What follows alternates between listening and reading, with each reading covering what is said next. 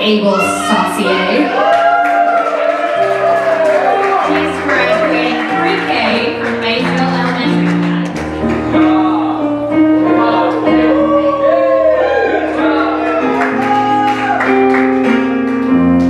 And then we have Mr. Judah Bonds, graduating pre-K.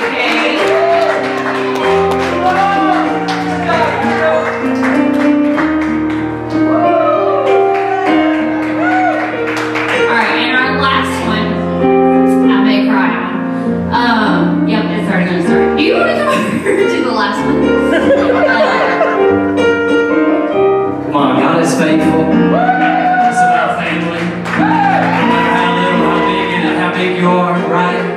It's about celebrating these mile markers in life, right? We're excited about this next individual. We honor Pastor Jesse and Vicky as they are spiritual parents to the next participant. He's been with us for a minute, and we're excited. As a lot of his spiritual family is here also, but we're going to do something special at the end. But we've got a gift for you, and we want to honor you. And we will expound more on some things after a while of the journey and what God has done, amen, and doing, amen. And so at this time, as if William Hyde would come to the front as he is graduating.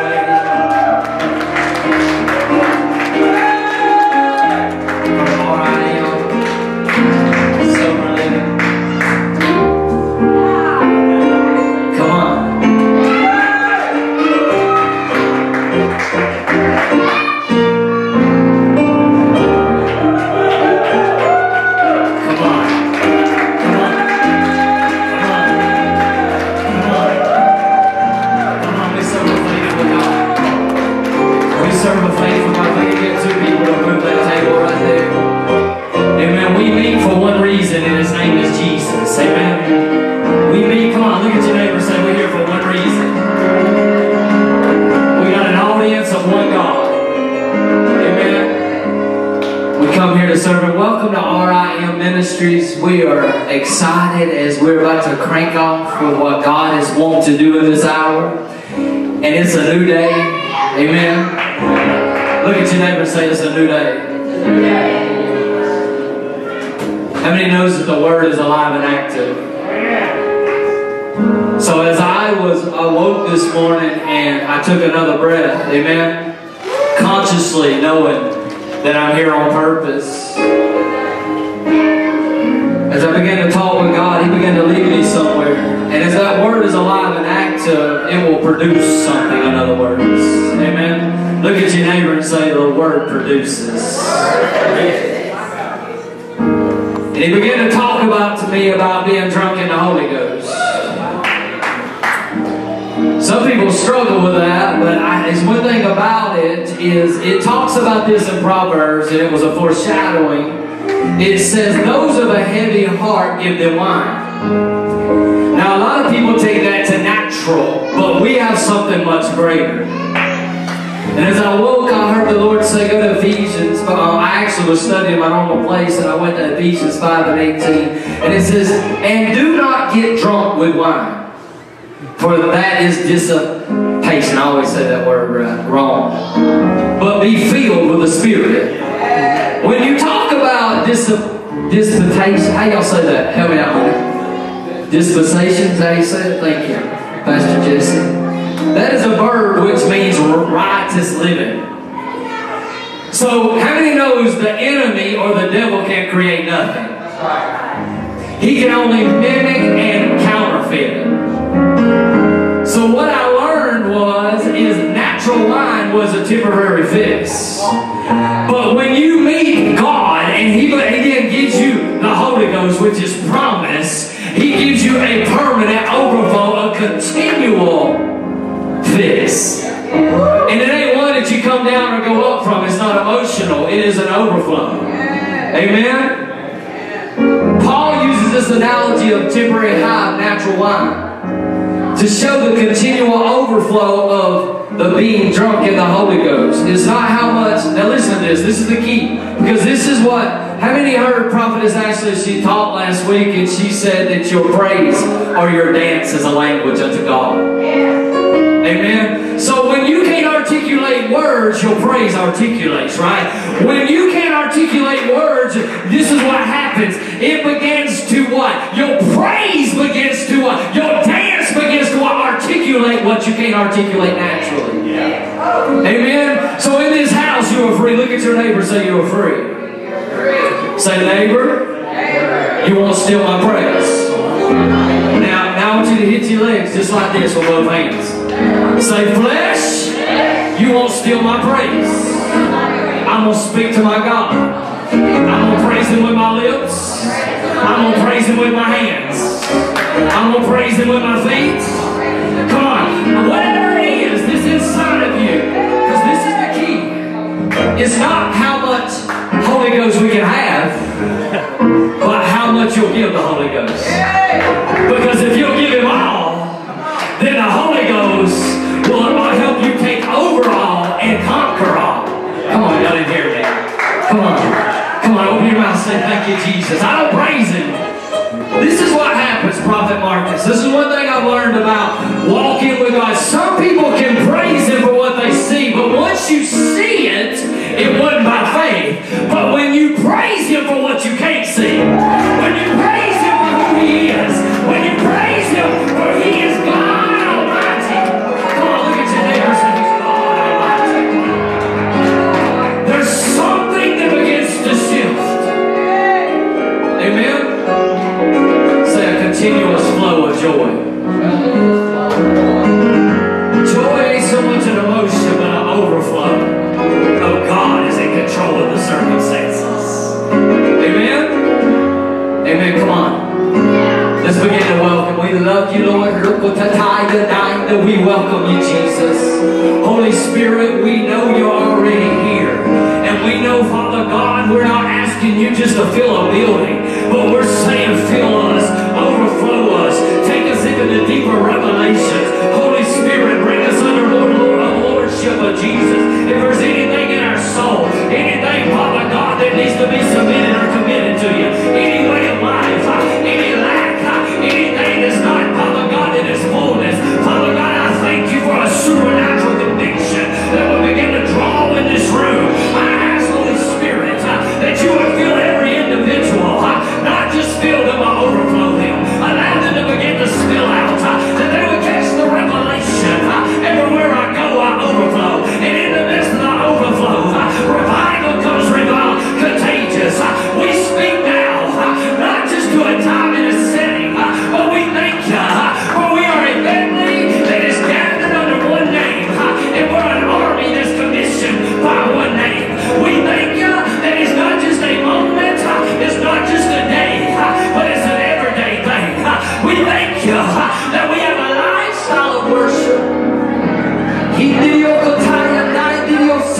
I ask, Holy Spirit, that you would commission angel armies, not just into this room, but every region represented. I ask, Holy Spirit, that you would begin to increase yourself, not just in this room, but online. I ask, Holy Spirit, that, Father God, our praise would be ignited. The language, Father God, for this hour would be spoken. We bless your name, Jesus. We welcome you, Holy Ghost. Come on, we welcome you, Holy Ghost. Come on, we welcome you, Holy Ghost. Come on, we welcome you. We welcome you. Come on, open up. We welcome you. We welcome you. We welcome you. We welcome you. See, he's recalibrating minds. Some people are focused on other things. But he says they were gathered in one place, and they were focused on only one. Lord, we thank you that, Jesus, we only focused on you today. The answer, the Alpha and Omega, the great I am. We ask you to walk in every area, Father God, of our spirit, soul, and body. And if there's any divide in the room, or any divide, Father God, in any area of our life, we thank you that you Father God, begin to heal. We thank you that you begin to restore. We thank you that you, Father God, begin to arrange every aspect. I thank you, Holy Spirit, that every bloodline that's represented by the people in this room, every son and daughter, we ask you now, we don't come just to meet, we don't come just to hang out, but we come to ask you that you would overflow us, that you would saturate us, that you would do something so profound, that it would send revival through our families, it would send revival through our bloodlines, to the wayward daughter, to the wayward son, to the broken families. We call you back, we call you back, in the name of Jesus. One testimony and I'm done. I was in Atlanta last year, and all of a sudden I seen this big hole begin to open up in the midst of the church I was in at a conference. And I said, Lord, what is this? He said, this is the bloodline being sucked in to hell. It was talking about different blood, but he was getting very personal with me. But he says, if you'll praise me, he said, your praise is going to go before you. I didn't completely understand it. I didn't even have the exact scripture. I needed that moment, but I know his voice. The moment I went to praise, next thing you know, praise broke out in that place and the hole closed up. I'm going to share something with you. The next day, not playing, my nephew walked in this door. And not only did he surrender his life to Jesus, he got filled with the Holy Ghost. He went back to his church and he began to testify to the youth. He says it's like God walked inside of me. Come on, okay, I gotta hear y'all missed it. When you begin to praise, things begin to shift. When you begin to pray, it's not an emotional thing, but your emotions will be affected. Amen? They'll be put in alignment. Look at your neighbor and say, I'm praising. I'm praising the King. Come on, I'm praising the King. See, this is a line in y'all's minds. I'm praising the King. I'm praising the King. I don't know where y'all going, but we praising the King. Come on. In the name of Jesus.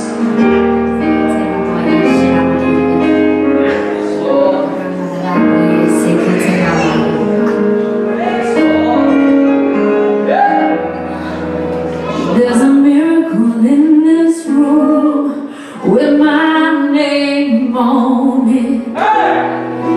There's a healing in this room and it's here for me. There is breakthrough in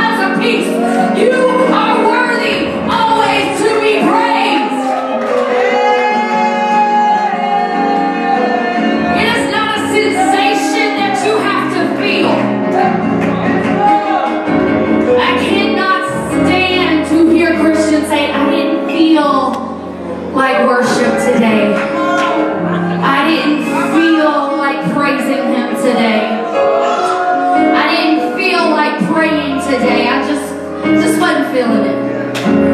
He probably wasn't feeling those 39 stripes. He probably wasn't feeling dragging that cross. He probably wasn't feeling hanging there. But he did it anyway. If he never does another thing for you, that was enough. That was enough. Get over your flesh, get over your emotions, get over your dignity, and just praise him. Praise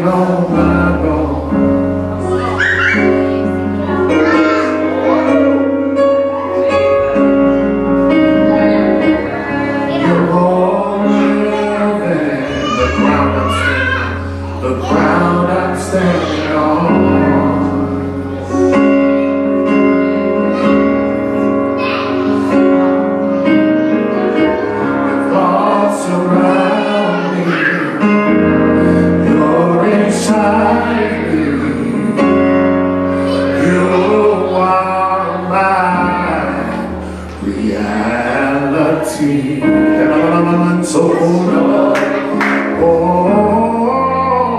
my reality. Can we declare that in this house?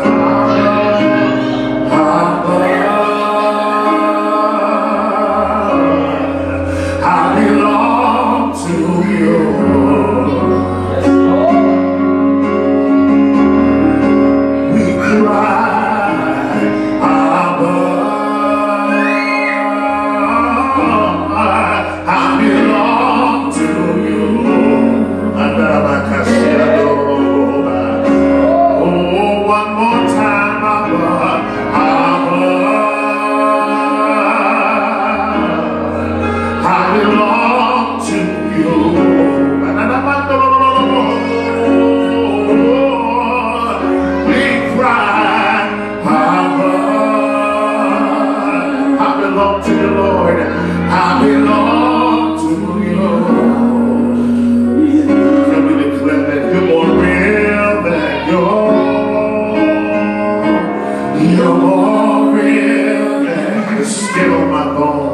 The skin on my bones. Father, we declare that in this place. Oh, you're more real than the ground I'm standing on. The ground I'm standing on.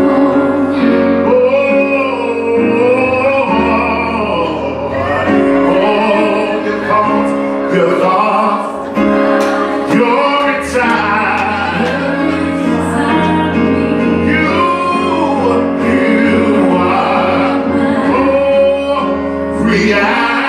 Reality. So Father, we send this to you, Lord. Oh, you're my reality.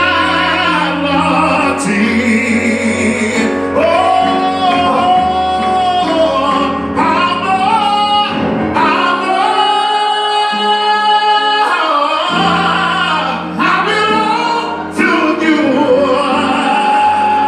And we cry,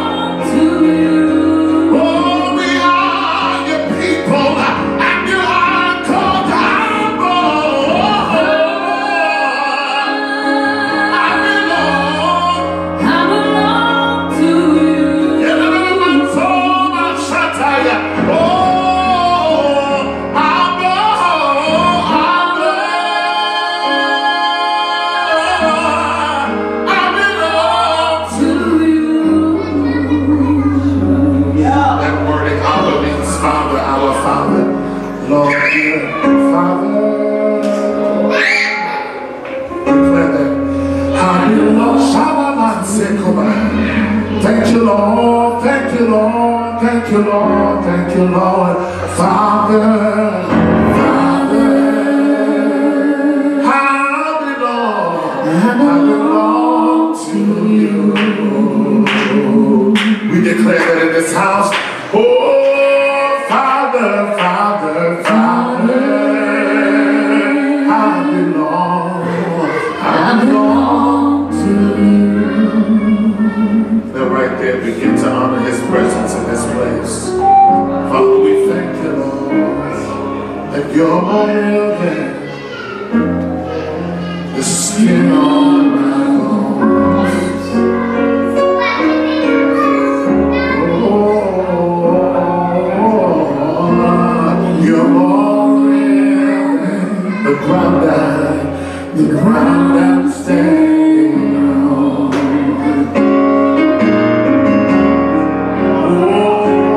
Thoughts divine,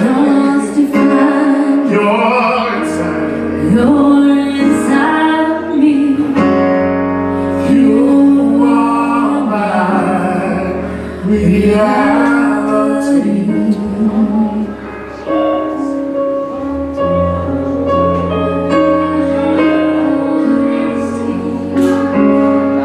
My reality.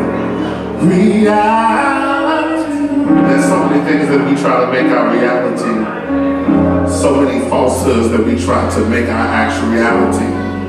But in real time, as the young generation say, that God is really my reality, because the Bible says in Him we live, move, and have our being. So that means there's nothing in real time that we can do. Look at your neighbor and say, you can't do it without Him.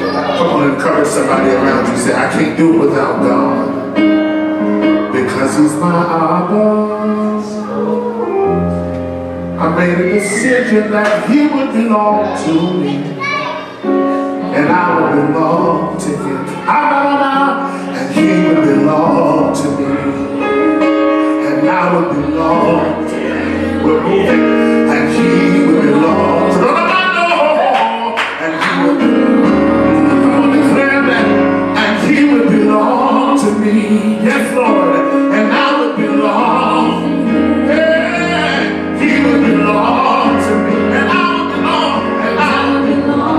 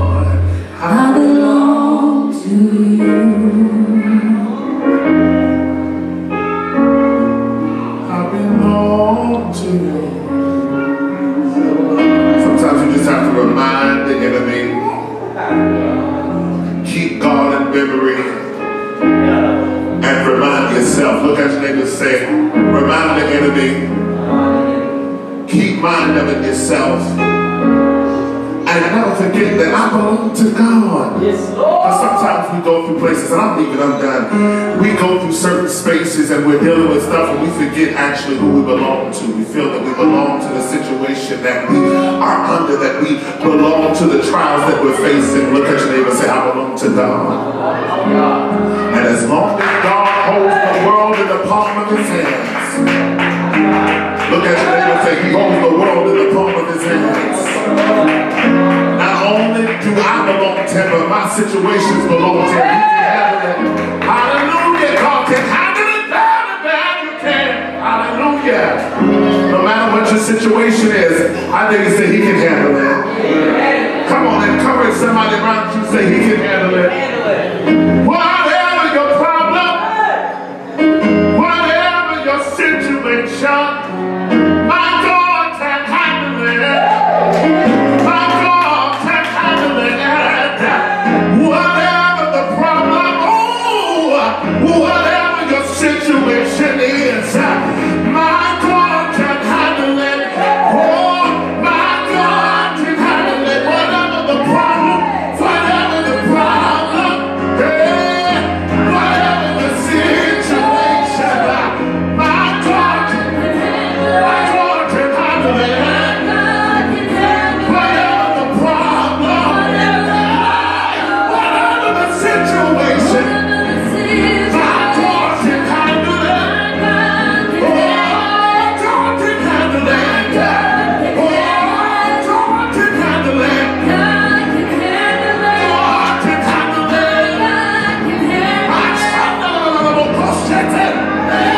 My God can handle it.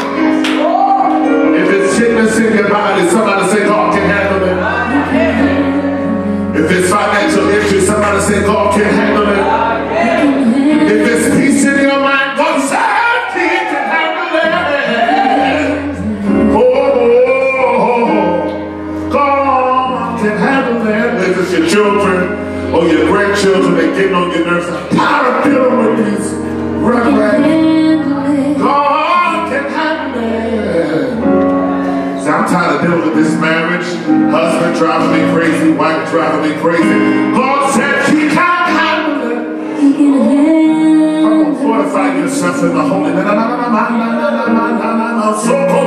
In the Holy Ghost, say God can handle it.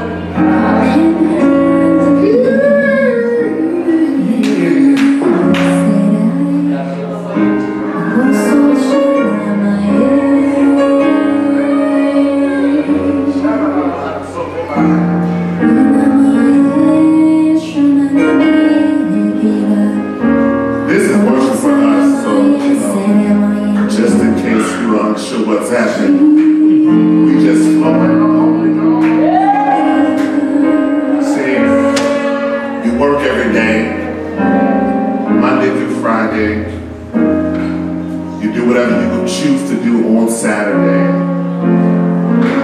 Look at your neighbor and say, Sundays is for church. Say it like you mean it, like you plan to be. Say, Sundays is for church. Sundays are for church because this is the day that we draw strength from our brothers. This is the day that we draw strength from our leaders when they pour back into us. They pour and give us wisdom that we need so that we can fight throughout the week. So anytime that I come to church, I'll be good. I'll be good coming in God's presence. I'm like David. He said, I was glad when they set up to be left to the house of the Lord. Old folks who say there's joy in the house of the Lord, there's peace in the house of the Lord, there's salvation in the house of the Lord. And I promise you that after the many things that I've seen, I was driving here looking at major accidents, and I'm just grateful that I'm saved in the house of the Lord. Look at your neighbor and say, I'm saved, I'm saved. You know, when there's severe attacks that go on and certain storms that are going on, you know, we have our friends, they always send a notification saying we're safe where we are, we're safe over here. Look at your neighbor and say, I'm safe where I'm at. I'm safe. I don't know about you, but I'm safe. I'm safe where I am. Lift those hands in this place.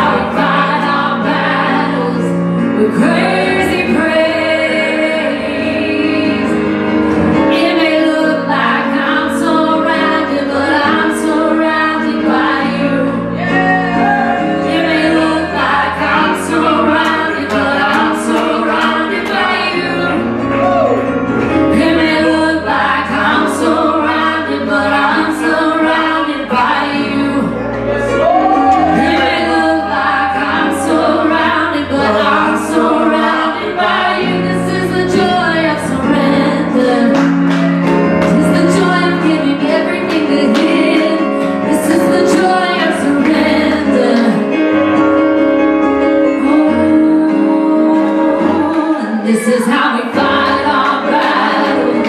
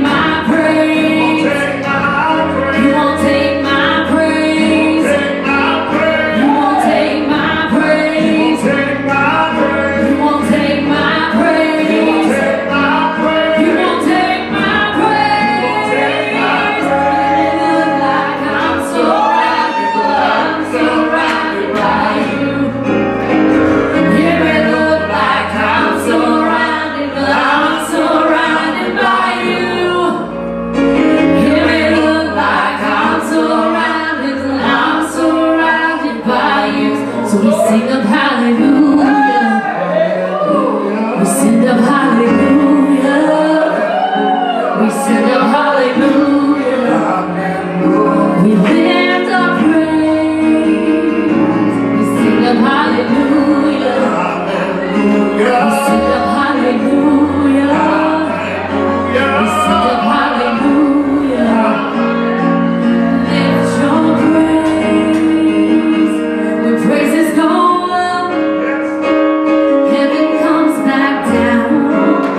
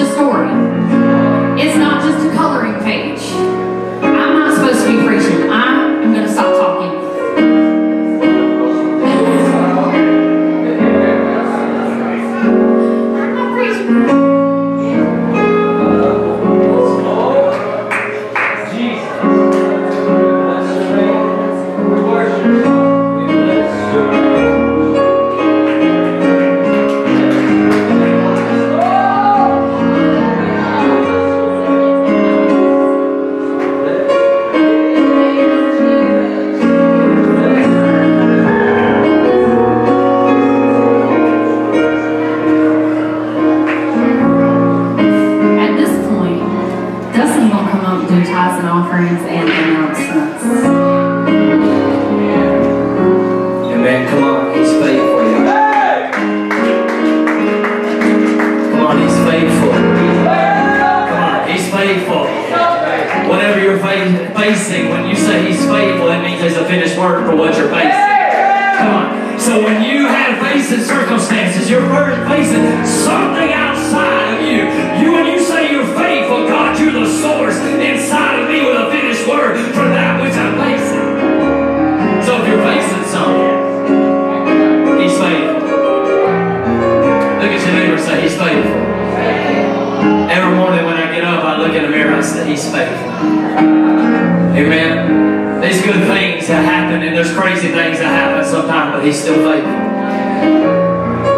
Honestly, can I help some of you real quick before we transition to tithes and offerings? Some of you are facing certain things that you're taking personal, but God's going to do the miracle and make you the light in the situation and show that it's possible to not back down, to not cower down, not to compromise, but to walk up and keep your eyes lifted unto the hills, where your strength comes from, where everything that you need comes from. Amen? So if you ever see a deficit, you say, okay, there's multiplication coming. See, it's the way we think. It's the way we begin to, now we entertain that. But when I see a deficit, I see multiplication. Come on. When I see the enemy steal something, I see now intelligence of the mind of Christ coming from multiplication. You just need to find the scripture and stand on it and watch the boldness of your God stand up. He may have stole it, but He must multiply it back 7 ways. For we're in an hour there is restitution and that of restoration coming to the body of Christ. Amen? So look at your neighbor and say, there may have been a loss. There may have been a deficit. But there's a return and there's a multiplication with it. Not just my finances. He said He'd supply my needs. But my children are coming back. My children are strong in the Lord. My parents shall know the Lord. Come on, my aunt shall know the Lord. The one in the ditch down the road shall know the Lord. Come on, I'm trying to take you into a place that a dollar can't buy. I'm trying to bring you into a place of true wealth. Look at your neighbor and say Deuteronomy 8:18. Deuteronomy 8:18. Amen? I love Deuteronomy. And if the Lord is ever leading you there, He's prepared and trusting something to you for the manifestation of it. One thing that I've learned about the kingdom of God and when it comes to the church and what we do, number one, on the day of Pentecost, promise came, which means family come back. When family comes back, now it gives an ability for a place of a people that come together now that can bring healing. Amen. That now the true physician can show up through you, right? You're a facilitator. But this is one thing I've learned. We got to be more than family, because family, and we got to be more than a place of facilitation. Hear me out. We must be an army. Why must we be an army? Why all the way through the Old Testament been talking about overtaking and all this stuff, and we see army and everything. Prophetically, that's saying Jesus coming to war the war. But now He's saying we want to do more than have success, because most people think success is gathering 500 people on a weekend or have a conference that filled every seat. But I want you to understand, we don't look for success, we look for faithfulness. For in faithfulness there's success. So if I succeed in what culture says, I might miss what faithfulness has already done. Now didn't hear me. So when you look at Deuteronomy 8:18, it says, but you shall remember the Lord your God, because there's a supernatural release coming to your life. I'm telling you, there's been some that they've been out there, they've been doing this, they've been doing that. I literally, when I was praying, I started to see kids come back. I started to see bloodlines come back. I started to see redemption. Your prayers have been heard. Shall remember the Lord your God, for it's He, say He. That's a capital H. Who is giving you power to make wealth. Amen? That He may confirm His covenant. Covenant, family, right? we do life together, which he swore to your fathers, as it is that day. When we begin to look at wealth, it's much more than what people think of dollars. It actually means this, if you break it down, small army. So because the covenant of Christ Jesus and what he did in his perfection to redeem us, we're family. But when the Holy Ghost fell, right? With that, we have places of help. We have places, as you said earlier, I'm glad to go unto church together, to gather together, to gain strength for my brethren. Amen? But also, say, I'm on assignment. This is what I want you to start doing. I have to have visuals. I have to have reminders. Like Paul told his sons, he would say, practice. Look at your neighbor and say, I'm going to practice.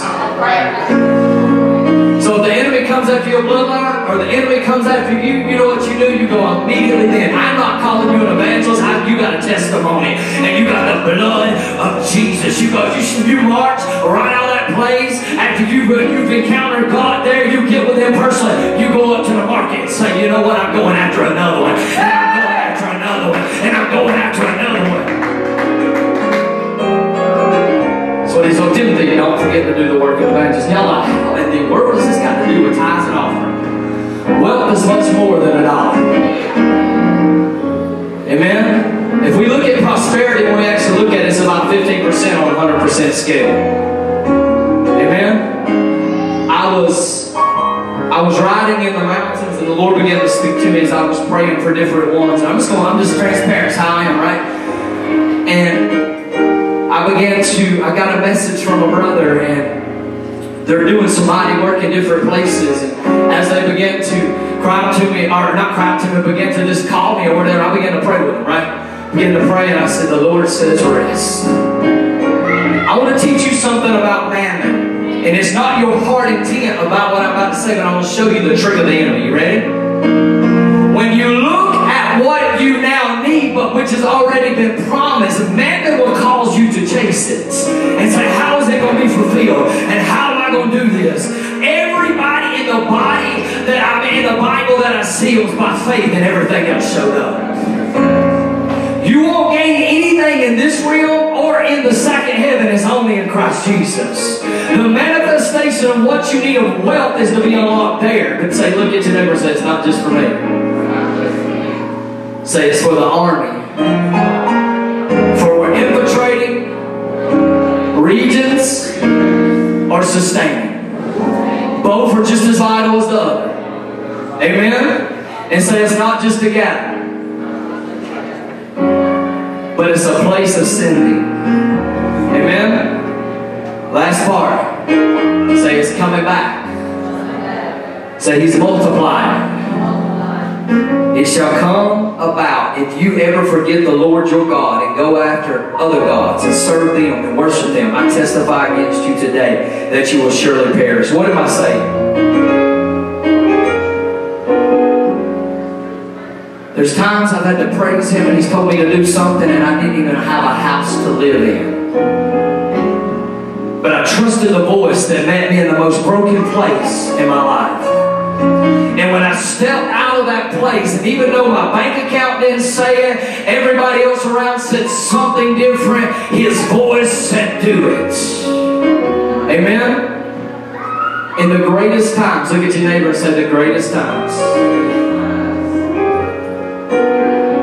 I still serve him. I still praise him. I still remember him. Amen? So at this time, as we began to, Josh, if you grab the basket, as we began to come into a place, how many knows that when you sow, that's a part of worship? Amen? And so with that, it's not because I said this, it's because God said this. Amen? He said be a cheerful giver. Amen? If you have an issue with money, why are you asking for it? Why are you praying for it? It'll flip your thinking on that, in other words. You can't outgive God, I promise you that. Every time, and everything ain't tangible return of the dollar. sometimes there's supernatural peace you gain for a season, and then after that, a season comes, whatever you planted now begins to grow fruit. You begin to eat of it. Amen. And others begin to eat of it. If you want to sow by card or however, you go to RIM.church. There's a place to give there, RIM.church. And you can put specifically. Now we have what's coming up October the 7th, and I got some announcements here. If you want to sow into the sober living, which is virtual transition of health to bring people into proper soil, proper atmosphere, and give them a safe place until they can be sent out either back home or to their new place to build. You can put that earmark and let it to go there. But whatever you want to sow into for the kingdom of God, go forth there and do so. Anybody with that, we take cash. There's places I went through today, and it said we're a cashless thing. And I said, I heard my wife's voice said, that's against our constitutional rights. Amen. It's illegal. Amen. As long as you just stay quiet about it, they'll just keep doing what they want. They'll twist what they want. They'll rewrite what they want. Amen. It's okay to speak up. Amen. We take cash here, in other words. If you write a check, RIM.church, or you ain't got to put the dot, we'll take the dot too. Amen. And if so, whatever, go ahead. Josh, go serve them. If anybody, just stick your hand up if you need a thing. Father God, I thank you for the multiplication in every place of the obedience to your voice. I thank you, Father God, if there's any deficit, I speak to it now, and I thank you because of your word, it shall manifest overflow. Father God, according to your word, you will supply all needs. Lord, I thank you, Father God, in the midst right now of whatever's needed. You are a good Father, and you manifest more than enough. I thank you, Father God, no cupboard shall ever be empty. I thank you, there shall never be one without a house. I thank you, Father God, that we don't ask today in a place, Father God, as we sow and worship, as we give, we don't ask in a place just to fill our cabinets, or build us a house, or give us a vehicle, or anything else that we need. Father God, we stretch on out and say, Father God, we want the ability to feed a nation. We want the ability to build houses in nations. We want the ability to build cities. Father God, we want the ability to do everything we can do to help anybody that you put in contact with us. And Lord, I thank you that you're a good Father and you'll release it suddenly. And Lord, we bless your name for it. In the mighty name of Jesus. Look at your neighbor and say, it is so. Amen? I'm excited. How many knows it said give double honor? Amen? I'm grateful today for Pastor Jesse and Pastor Vicky as they're here all the way from Kingsport, Tennessee to be with us.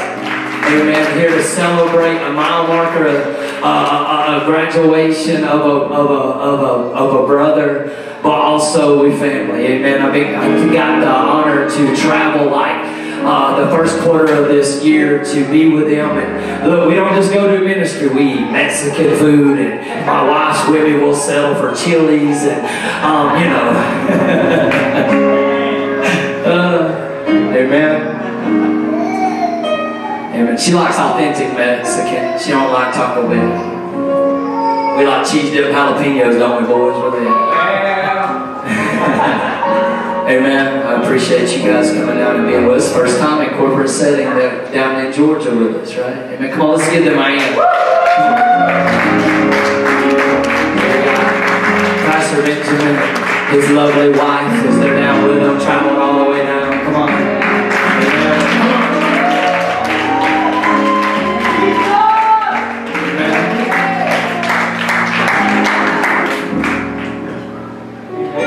They said they got in that car and they squeezed in there, and I said, family's supposed to be close. Amen.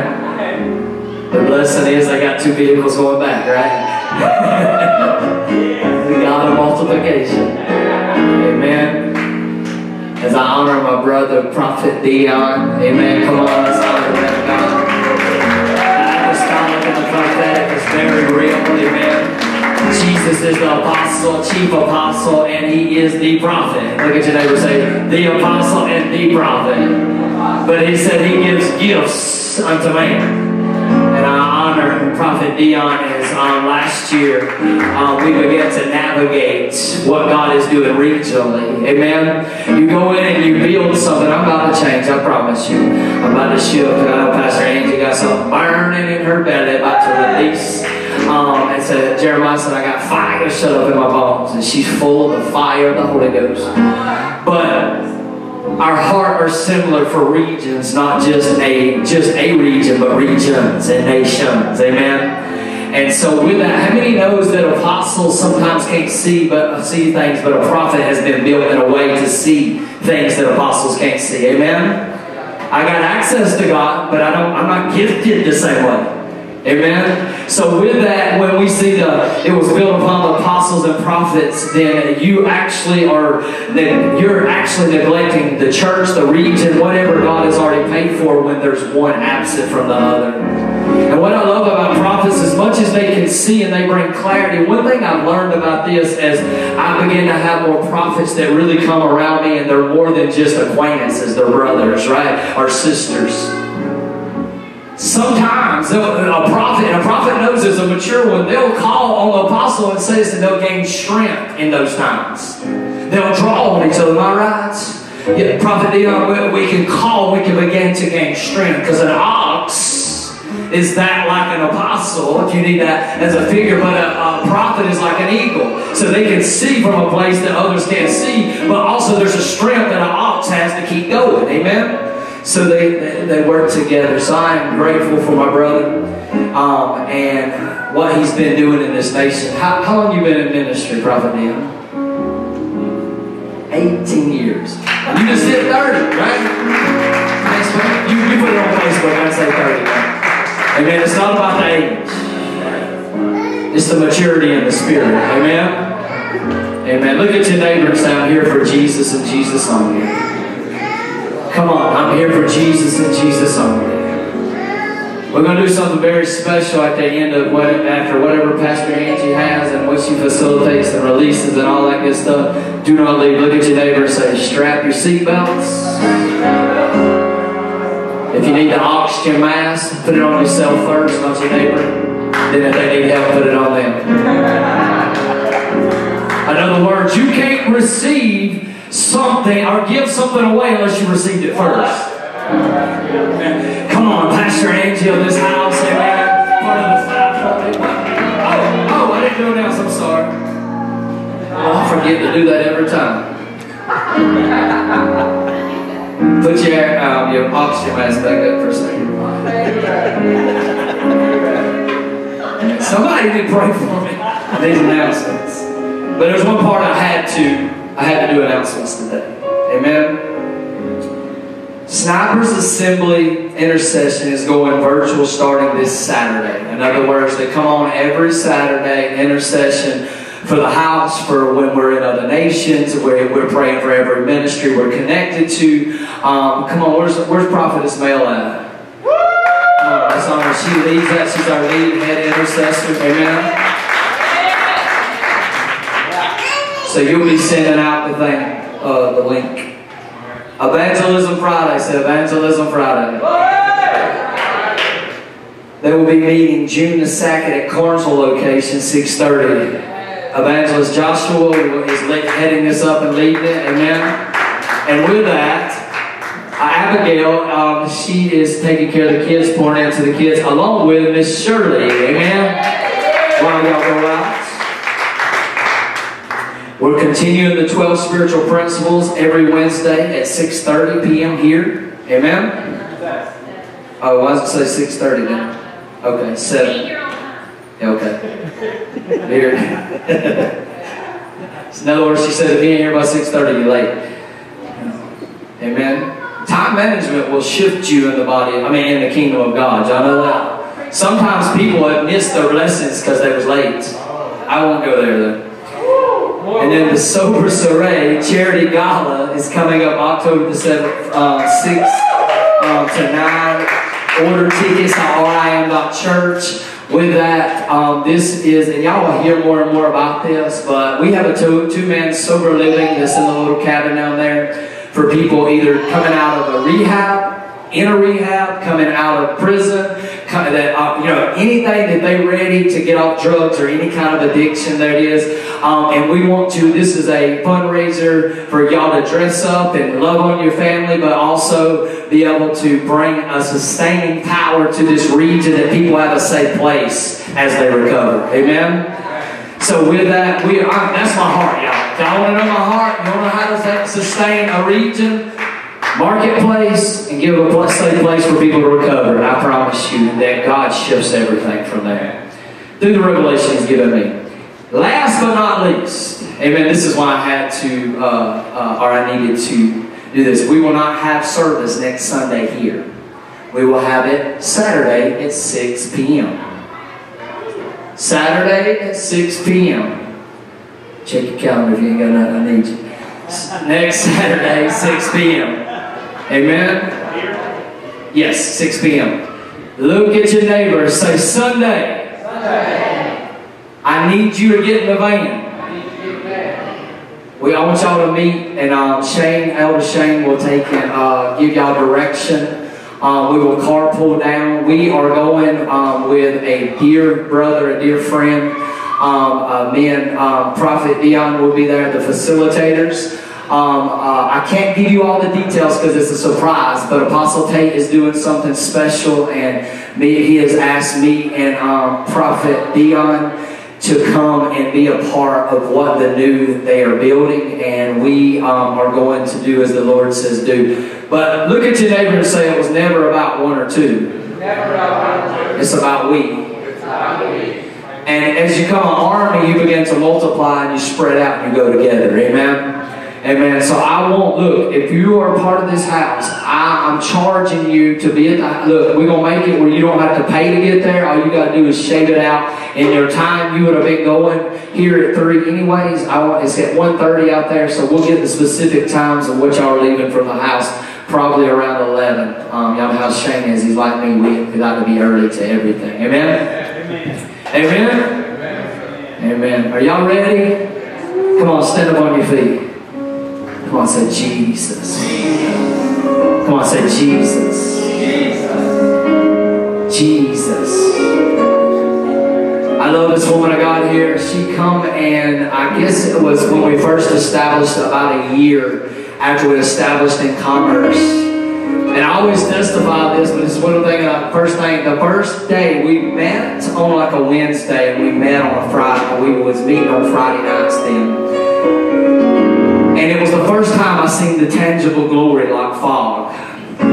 We met on a Wednesday, and then on Wednesday, after we come into agreement on what was going on, would you preach on that Friday? I think she just came to be a part on that Friday, but we shook hands and said, hey, we're doing this together. And she understood the vision of the house. And that night, we always had food kind of like we did the day before, you know. And all of a sudden, I'm in there getting ready. We didn't have as many people even here then as far as like to help do things or whatever. We had a lot of people, but we didn't have as many like workers.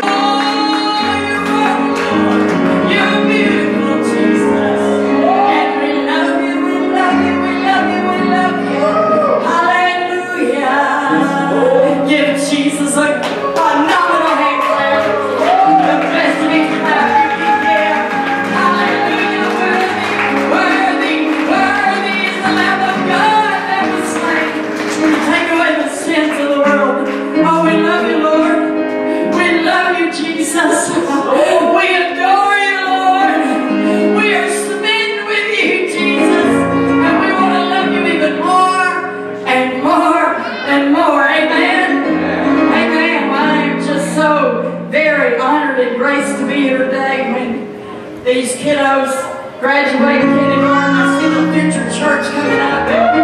Just to be here when, thank you, Josh. William is graduating. We will truly miss him, but I'm truly excited for him to be with his beautiful wife and beautiful family. And for what the Lord is going to do in and through William for the kingdom of God. And I was sitting back there thinking, I said, he's been a forerunner, Apostle. He's been a forerunner. The first one to graduate. There will be many more to come. But there's something about, you said, the tone and the pace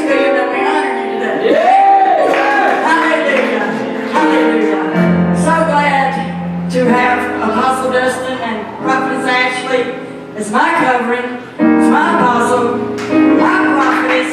Give them a hand clap. I tell you, they will pray you through. I will never forget, 2018, I was in the hospital at Athens. Apostle calls me, how you doing? I said, I'm good, Apostle, I'm good. Well, I'm going to come by there. I said, well, you don't have to come by here, Apostle.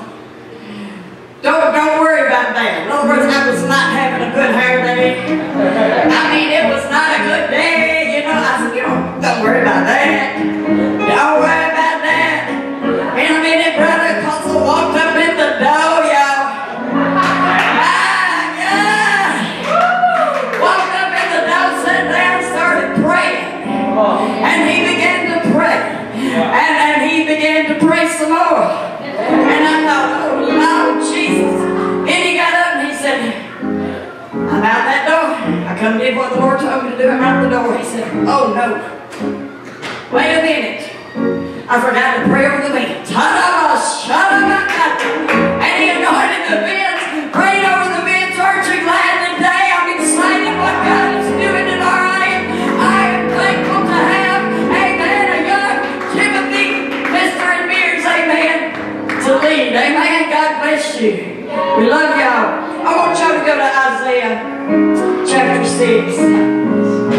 I have been pondering in the book of Isaiah for several months. And I have not yet got past chapter 6. Good stuff. Amen. I want to talk to you today just for a little while on the subject, encounters are coming. Encounters are coming. Encounters are coming. Thank you, Holy Spirit. Have your way, Holy Spirit. Do what only you can do. Do what only you can do. Hallelujah. We anticipate.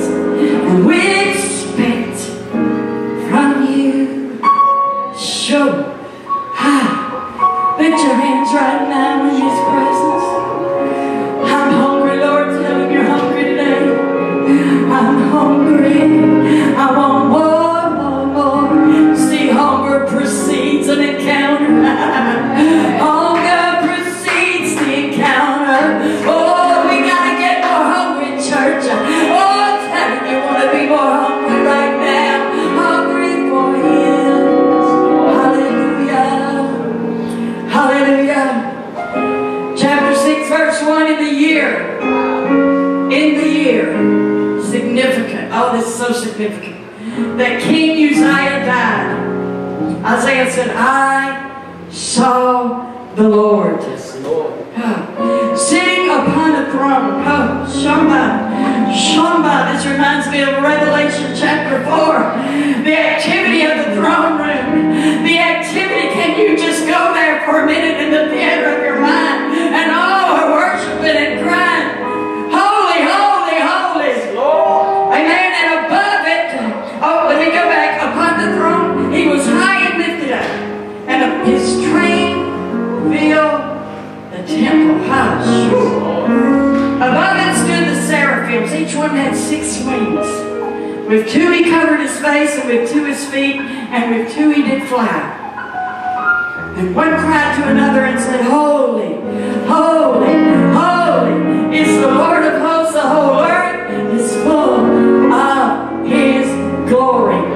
And the post of the door moved at the voice of Him that cried, and the house was filled with smoke. In other words, the glory, the Shekinah glory filled the house high. And the post of the door moved at the voice of Him that cried, and the house was filled with smoke. Then said I, woe is me, woe is me, woe is me, for I am undone. I am undone. I am a man of unclean lips, and I dwell in the midst of a people of unclean lips. For my eyes have seen the King, the Lord of hosts. Then flew one of the seraphims to me, having a live coal in his hand, which he had taken with the tongues from off the altar. He laid it upon my mouth and said, Lo, this has touched your lips. Your iniquity is taken away and your sin purged.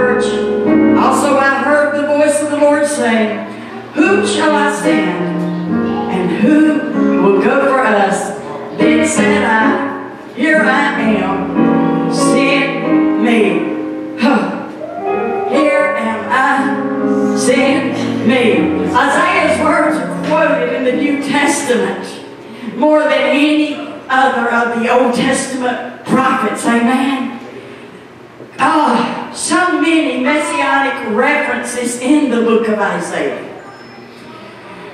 Written some 2,700 years ago, this phenomenal book that I have actually just fell in love with, in just a new and fresh way in the last few months.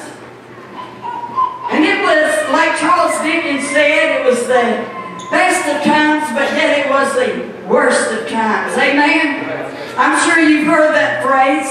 But in this time, it was the worst of time for the nation of Judah at this time. But it became the best of times for the prophet Isaiah, because he saw the Lord. He encountered the living God, and he was never the same. Amen? Look at your neighbor and say, encounters are coming. Prophesy it right now. Oh, hallelujah.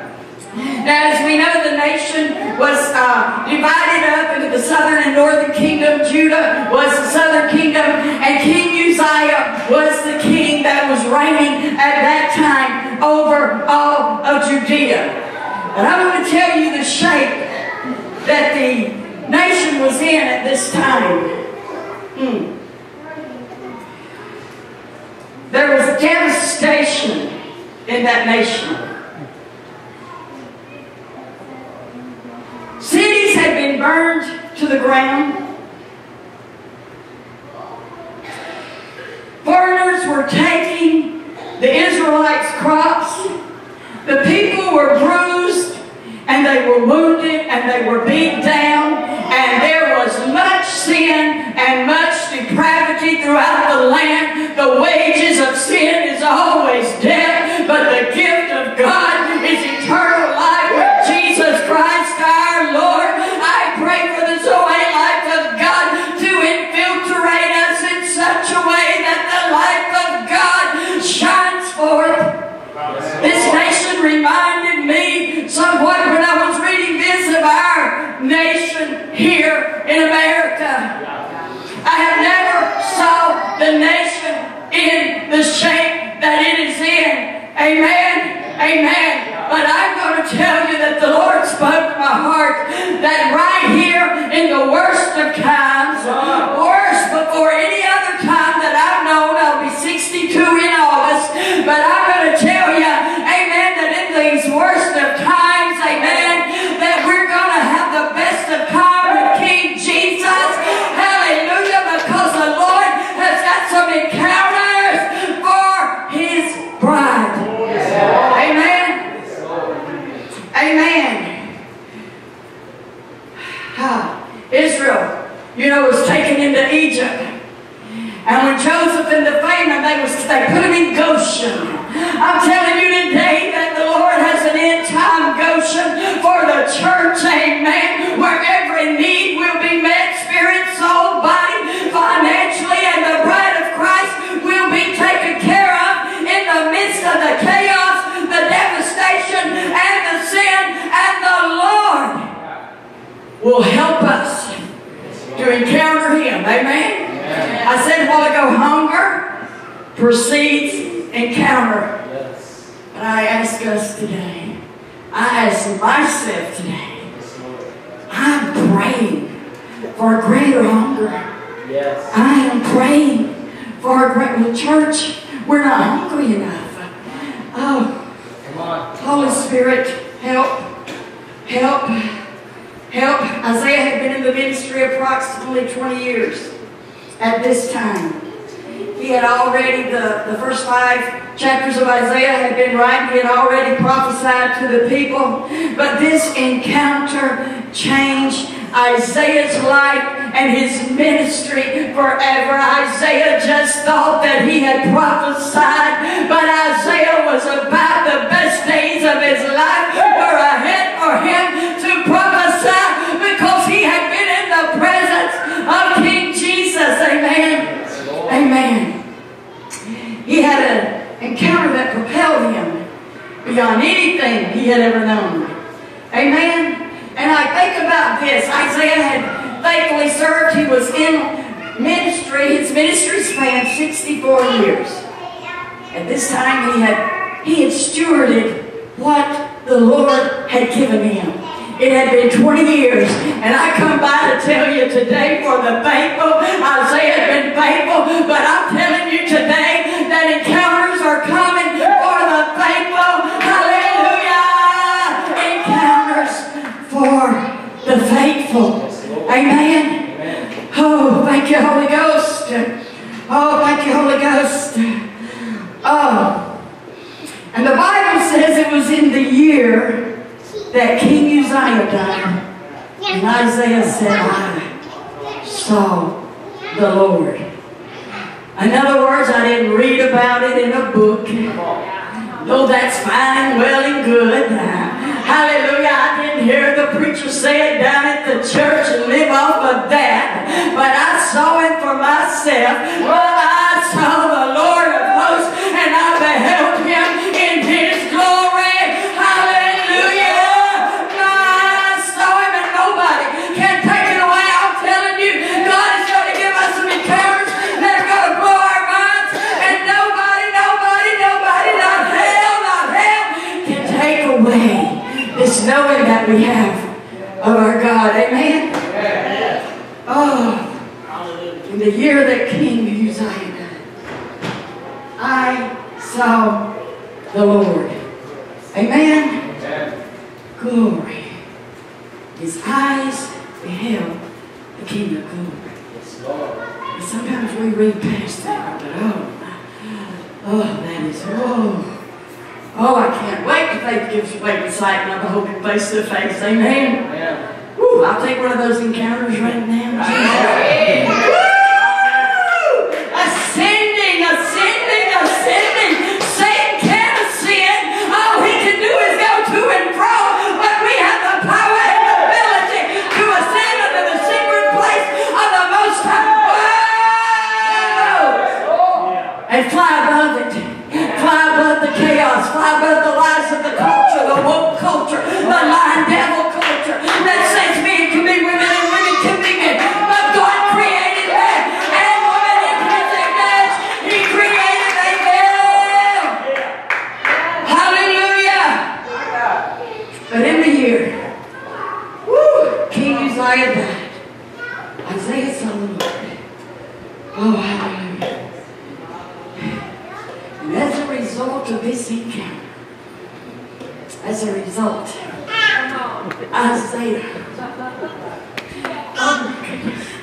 Isaiah was about to see in a whole new way.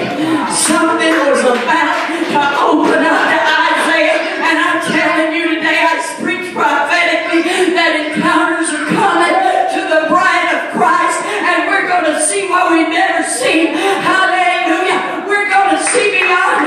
Oh, Holy Ghost. Help me, Holy Ghost. Help me. Oh, in the name of Jesus. Encounters that will cause us to see what we have not seen. Now, I want to tell you about King Uzziah. King Uzziah was a man that had brought great economic wealth to Judah. They was doing mighty fine. Look at your neighbor and say they were doing mighty fine. Prosperity abounded. The military was strong. And even Uzziah was created. He was anointed with the creativity to make weapons of war that had never been made. Do you hear what I'm saying today? But the Bible says that in the year that King Uzziah died, I saw the Lord in that very place where Uzziah died. He saw another king sitting on a throne, high and lifted up, and the train of his glory filled the temple.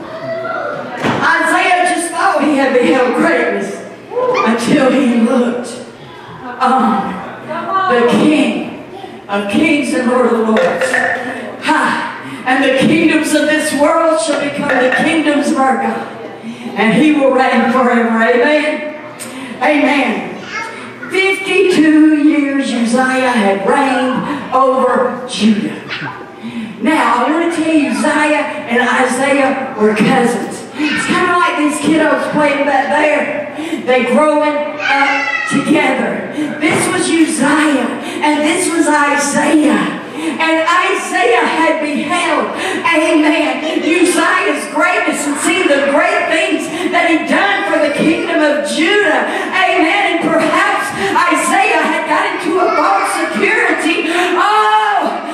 Because everything was prosperity around them. And maybe he had, to a degree, got his eyes on Uzziah, because after all, he had access to royalty. His cousin was the king. So he had access to royalty. But I come by to tell you today that we've got access to the very throne room of grace, to the most royal, most holy one. Hallelujah! Hallelujah! Oh, and I think about Isaiah when he said, I saw the Lord. He saw his greatness, but I also think he saw his grace. Oh, he had to, actually. In a phenomenally great, I don't even know if that's a word. That's a supernatural word. He saw it in a greater way. Now I want you to imagine this. I want you to imagine this. Once a year, the high priest could go into the Holy of Holies. And they would tie a rope with a bell around their ankle. Because if they went in there and some sin and confessed, whoa, we're going to pull you out. I get you. So here, Isaiah is. Can you imagine him right there, not in a temple made with man's hands on earth, but in the heavenly temple, amen, and the glory of God filled the temple, amen. Can you imagine the grace that he saw at this time before the new covenant, before Jesus coming, amen, and redeeming us and justifying us from our sins? Can you see the grace that Isaiah got a glimpse of, even to be in the throne room? It was unheard of. Oh my gosh. Oh, hallelujah. Oh. And he saw the Lord. Saw the Lord high and lifted up, and his train filled the temple. His train filled the temple. Now, earthly kings have that, those monarchs have that train, and you know somebody be following them, and I'd be tripping all up in that thing, up in here and all of that stuff. But they have somebody to come and hold it behind. But I'm going to tell you, Isaiah's train just wasn't long.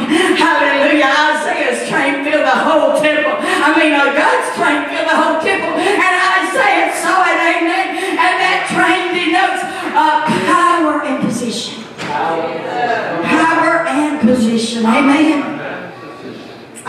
So here Isaiah is.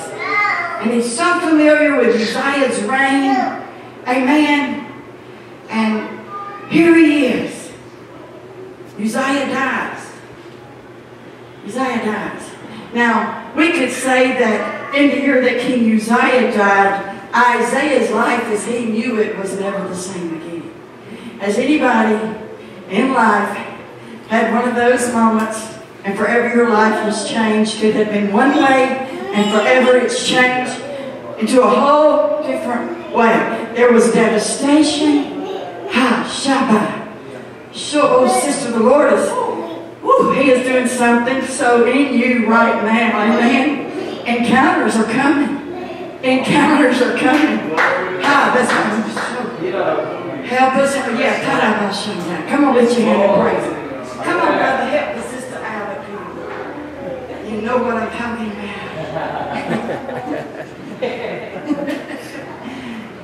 Would you help me, brother? Amen. See, y'all give him a hand clap. Oh, thank you, Holy Ghost. So here Isaiah. Here, he's devastated. In the year that King Uzziah died, he looks around him. Nothing is the same. The nation is not the same. Isaiah has been devastated. He grew up with this man. He knew the familiarity, the security of this man reigning 52 years. He had seen the greatness, but all of a sudden, this man is dead. And it was not just something that happened to a state, a nation, but it impacted Isaiah in such a personal and profound way, because he was king. And I believe that Isaiah has suffered some trauma. Do you hear what I'm saying today? Because the way King Uzziah died, God struck him with leprosy. Because he went in and tried to take the place of a priest. Oh, instead of a king. Oh! Now, I don't understand all of that. But he died with leprosy. And I can imagine that the people of that day were devastated, and they were stunned, and they were like just pure shock that Uzziah, their hero, somebody who what Holy Ghost had died this way. You think of a leader that you look up to. Something devastating. It affects the entire body. Do you hear what I'm saying today? So here was Uzziah, but dead in this year. But for Isaiah, amen, I believe he went through some trauma. Seeing his nation, seeing the king, he had access to. And in an event of trauma in our lives, when something happens that is very traumatic, has anybody in the room ever been through trauma? Yeah. Tragedy? Yeah. And in that event, we as human beings want to reach out to something familiar. If I'm falling, I'm going to grab a hold of this table, something stable to catch me. Do you hear me today? And when Isaiah was traumatized, what I love about Isaiah is he could have went back to something familiar, amen, to bring a false comfort, but he went to the supernatural comfort of the Holy Ghost, and he pressed into God's presence, and he had this encounter. You see, Peter was traumatized. Jesus buried 3 days. He did not went the way he thought the Messiah was going to be put on the throne on earth. Peter, traumatized Peter, said, I go fishing. Has anybody who just felt like ever just saying, I'm going to go into fishing? Forget this right here. I'm going fishing and I don't even fish. Glory. Peter went back fishing. We fall and we want to grab a hold of the familiar. This is why when trauma comes, so many not knowing how to cope with the pain. Fall into addiction. Aren't you glad that God is raising up His ministry? There is a vital need for homes and families, and He's raising up His ministry for such a time as this to bring healing. And listen, church, what we've had in the past is not going to get us through. Oh, I'm getting way ahead of myself, but I'm telling you, encounters are coming. Amen. And after this encounter, Isaiah was never the same. His life, his ministry, hallelujah, never. Oh, I want that. I want that, Ashley. I need him, Ashley. I've got to have him. Do you hear me today? Hallelujah. Hallelujah. See, there's a devastation that will bring a devotion to the King. Amen. King Jesus. And that's what Isaiah did. He pressed in. Broken, hurting, devastated, fed up, tired of it all. But he said, God, just as Peter said, Lord, where can I go? You got the words to eternal life. There's nowhere else to go. And I am pressing into your presence. And God came and gave him an encounter that radically brought change not only to his life, but to a nation. Hallelujah. Hallelujah.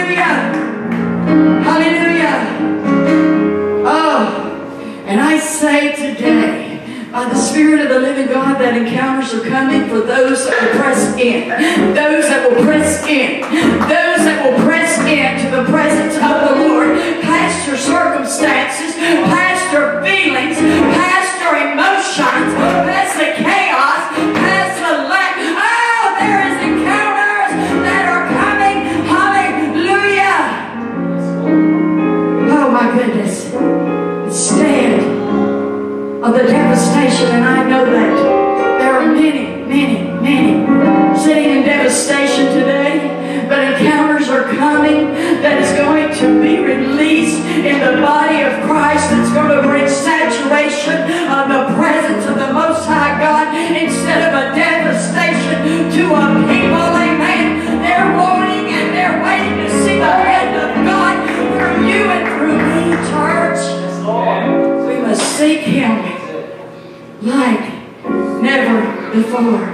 Oh my goodness. So Uzziah's throne is empty. But God, I'm thankful that He's the same as surely today, yesterday, and forever. Oh, just a few more things. Just a few more things. Amen. Isaiah had an encounter. Hallelujah. That changed his ministry in such a way. Now he had heard the seraphim saying, holy, holy, holy, Lord God Almighty. Now when you say something two times, it puts special emphasis on it. But when you say it 3 times, amen, that means, amen, that it is in the most highest, superior way in the world. Amen. And he didn't say just holy. They didn't say just holy, holy, but holy, holy, holy 3 times in the Bible. When it's repeated, it's in the most highest, superior way. Amen. So this, Isaiah saw God's holiness. He saw the holiness. He said, woe is me. I am a man of unclean lips. I am telling you, when I get close to the Father, I get closer to the Father. I see things in me. I see things in me. And honestly, I think until we have our glorified body, we will continue. And I think that you were talking about that humility. And if we'll humble ourselves, and what the Father sees it anyway. And He don't want us to run from His presence like Adam and Eve did, but He wants us to run to Him. And see, if we stop listening to the lies of hell, and if we'll know who our Father is, and the love that our Father has for us, we will run to Him instead of from Him when we see shortcomings, because we've all sinned and only fallen short of the glory of God. And I think it's in 1 and 3 John, it said all sin and come short of the glory of God. But that man says he's not sin. He's a liar and the truth not in him. We need Him. I need the blood every day, every minute, every moment. Amen. Hallelujah. Oh, glory. Glory. His ministry spanned 64 years, and what I love about this is Isaiah saw God's holiness.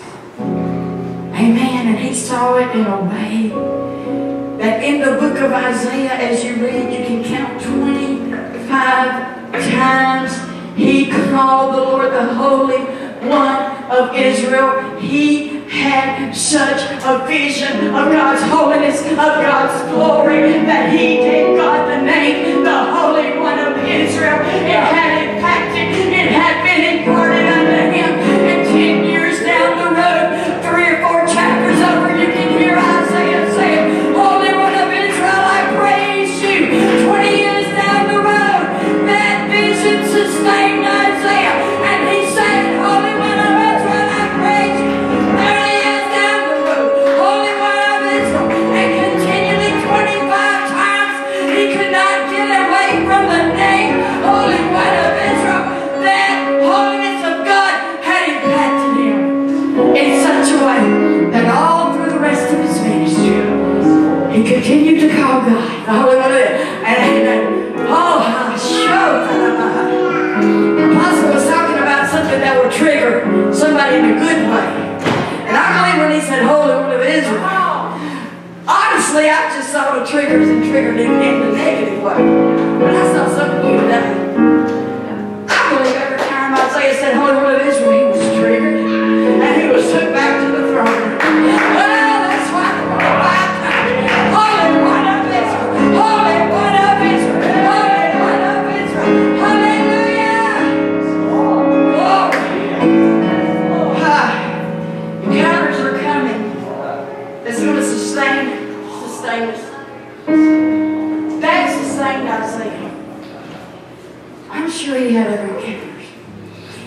blessing and beautiful thing about it, we're under the new covenant. Remember, this was the old covenant. Hallelujah. We have access to the very throne room of grace. He said to come boldly into the throne room of grace, that you may obtain mercy, that you may find help in the time of need. How much more encounters? I believe Isaiah had more. But how many know today we can have more if we'll go in, if we'll be hungry enough? So yeah, somebody say, more Lord, more Lord, more Lord. Encounters are coming, church, that are going to sustain us in the last days. It will be like an income ocean.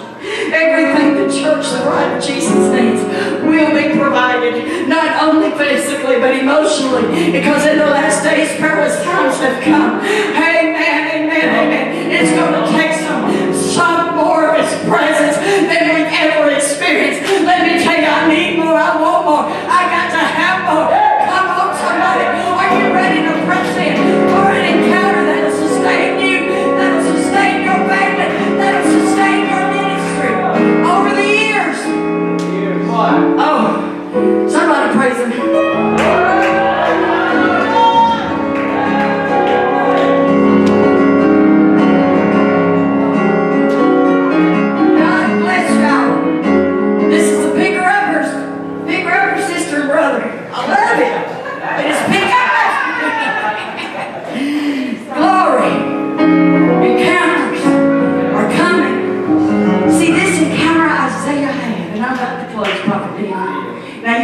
You believe that? You are, you believe sustained by the clothes, brother.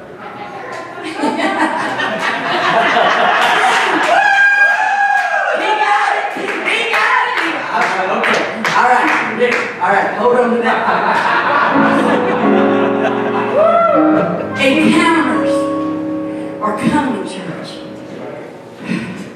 It's going to impact. See, it impacted Isaiah's generation. He continued to prophesy, the man of God, the prophet, the mouthpiece of God to Israel. Not only did he impact his generation, but Isaiah impacted generations to come. And now I am reading this, and it is impacting me in a phenomenal way. I'm telling you, encounters are coming. Hallelujah, that's going to impact this generation that is messed up, confused, don't know what sex they are. But I'm telling you that encounters are coming. We're going to impact this generation. Amen. And we're going to impact generations to come if the Lord should so tarry His coming. Amen. Amen. I'm about to close. Whew. Now I say, front part of the end got me now. Encounters that produce fruit. Amen. Isaiah was recommissioned. He was already called, appointed, anointed. He was already doing the work that God had gave him to do, the work of the ministry. But there was a recommissioning. Somebody, let me tell you today, whenever your ministry is going to go to a new height, a new elevation, there's going to be a recommissioning. And what it looked like in the past ain't going to be what it looks like in the future. I'm somewhere in the future. Much better than I look right now. I believe it. Yeah, I believe it. Oh, I love you, Lord. I love you, Lord. Oh, I love you. Hallelujah. Hallelujah. And He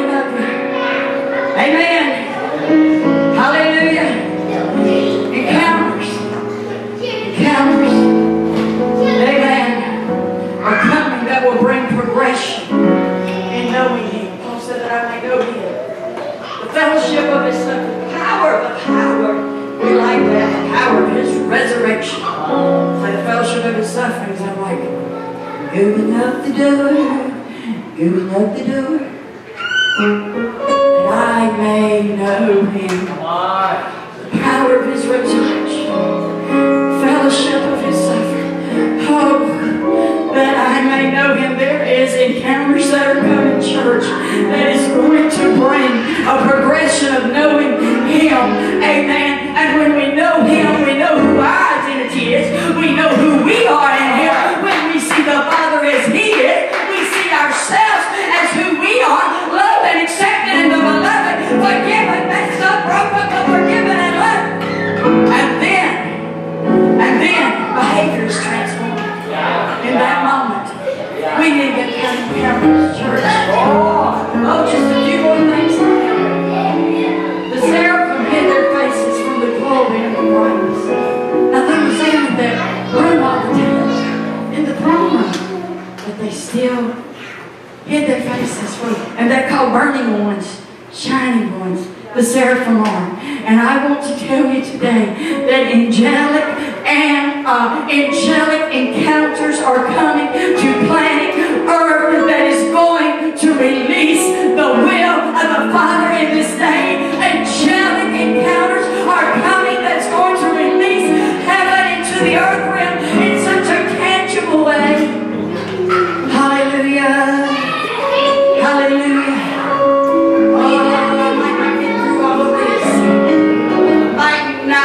Through all of this. Encounters with our Father. I love studying the Hebrew names of God. And I love the name Abba. Daddy God. Paul called him that. But you know what? I found a new one. It's Avi. A-V-I. And I love this Avi. I can't do this. Avi, I need your help. Oh, with that. Thank you, Lord. But there's encounters coming that's going to bring greater intimacy with King Jesus. Amen. There are encounters coming. Amen. That the bride is going to see the Holy One high and lifted up, sitting on the throne. And she is going to be perfected in holiness. For he is coming for a bride without spot or without wrinkle. Amen. Encounters are coming that the bride is joyfully going to say, yes, Lord, send me, here I am.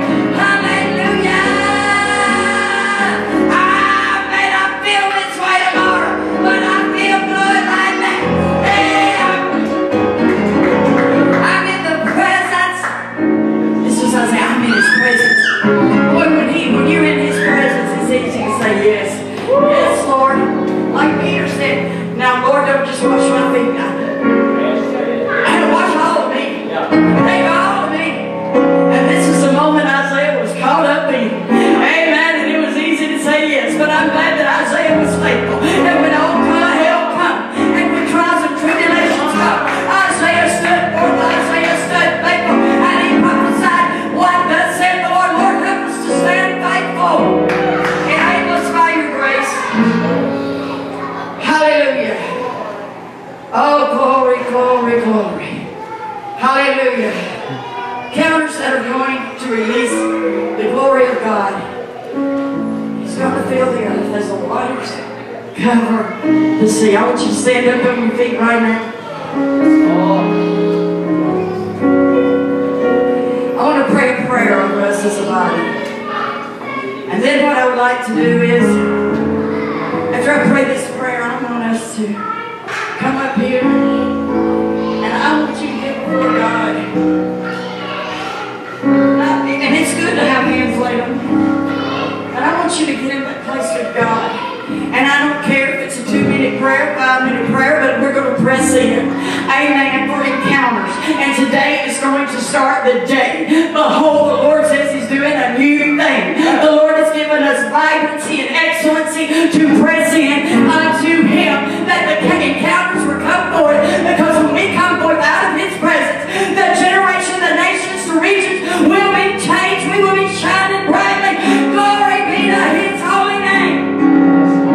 So, Father God, Avi, is there a way to say Avi or Abba, whatever you're comfortable with? Hallelujah. I pray saturate us with encounters with King Jesus. Saturate our children. Saturate the prodigals throughout the land. Saturate the churches.